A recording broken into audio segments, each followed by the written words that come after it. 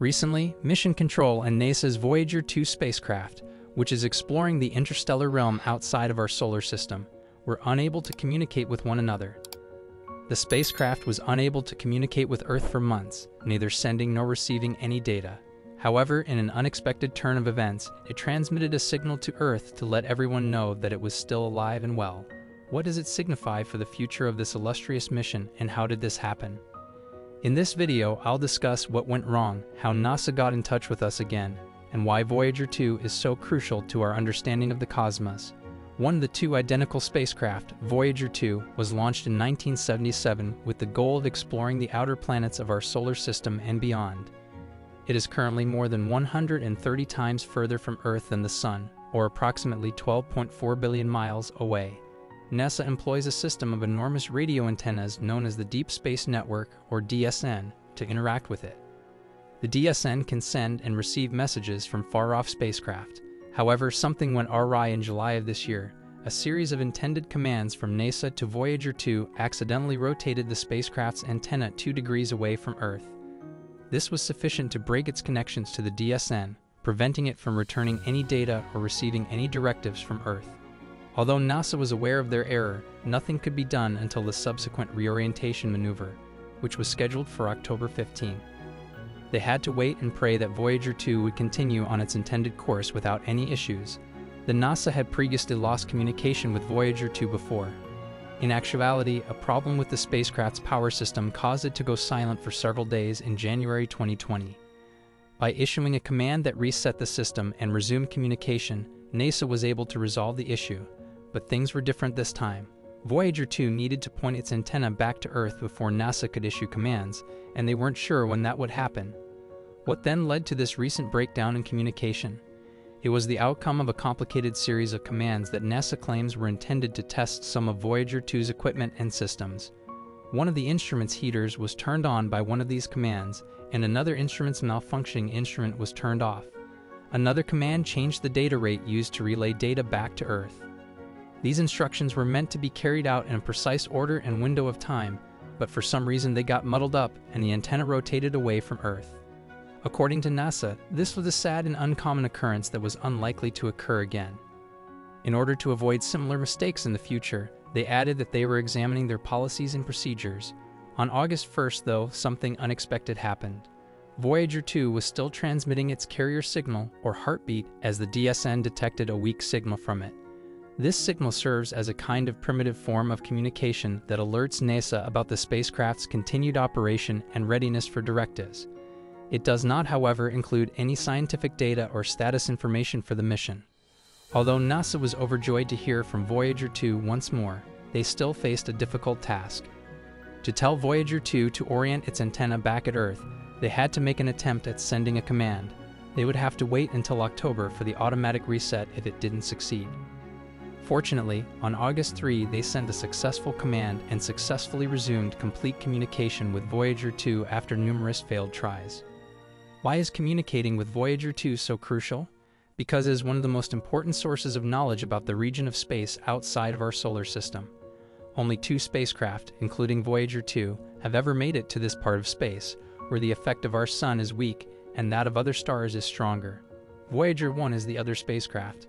It crossed interstellar space in 2012 and is now 15 billion miles from Earth. NASA can get data from its equipment that measure the temperature, pressure, density, and speed of the interstellar plasma or gas that surrounds it by talking with Voyager 2. This information can aid in our understanding of the formation and interactions of our solar system with the rest of the galaxy. We can use it to find any alterations or anomalies in the interstellar environment that could one day have an impact on our planet or other spacecraft.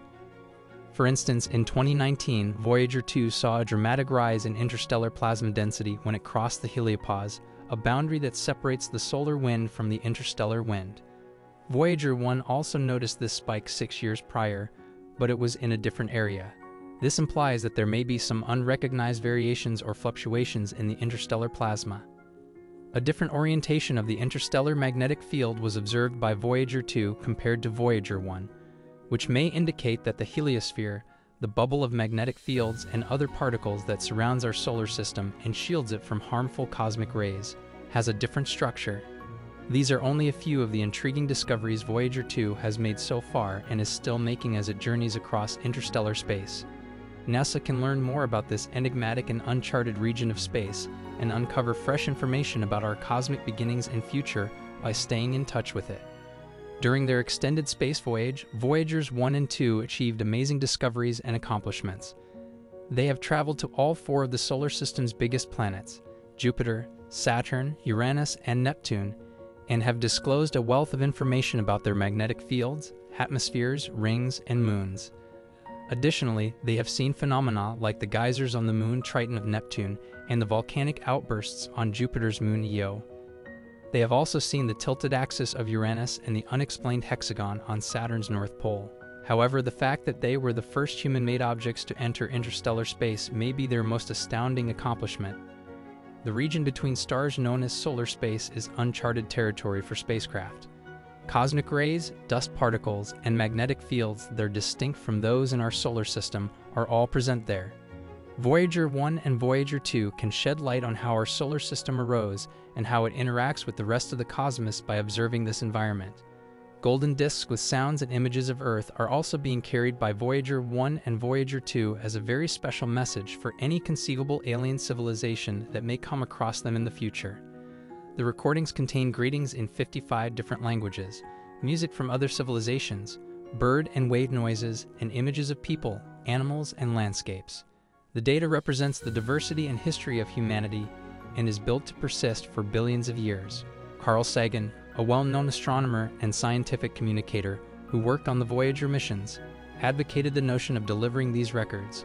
To share with any intelligent species that could exist elsewhere in the universe, he planned to make a time capsule that would capture the essence of life on Earth. Additionally, he wished to encourage people to value the Earth and their position in the universe. The albums are made up of a wide range of sounds and visuals that showcase the beauty and diversity of Earth and its inhabitants. The noises include music by Bach, Beethoven, Chuck Berry, Blind Willie Johnson, Louis Armstrong, Mozart, Stravinsky, and many others. Other sounds include a baby crying, a mother kissing her child, a train whistle, a thunderstorm, a heartbeat, laughter, and a baby laughing. Among the pictures are a sunrise, a sunset, a mountain range, an ocean wave, a flower, a tree, an elephant, a whale, a bird, a human face, a family photo, an Earth map, a DNA diagram, a Van Gogh painting, and many more. The records also come with instructions on how to play them with an electric motor and phonograph needle. They also show how to identify Earth in respect to a number of pulsars, or rapidly rotating stars that generate radio waves, using mathematical figures and graphs. These pulsars serve as cosmic lighthouses that can be used to guide space travel. Each spacecraft has a plaque with an image of a man and a woman standing next to the outline of the spacecraft, and these records fasten to the outside. The plaque also displays our Sun's position in relation to 14 pulsars with known periods. The plaque is intended to convey details about who launched the spacecraft and their origins. Nobody is anticipated to discover the records anytime soon. Tens of thousands of years will pass before they arrive at another star system. Furthermore, there is no assurance that they will be able to comprehend or value other civilizations, even if they do. However, they continue to serve as examples of our species' ingenuity and curiosity. Additionally, they serve as a reminder that we are not the only beings in the vast and stunning world. We appreciate your interest in this episode. Please like, share, and subscribe to our channel if you found it enjoyable. I'll see you later.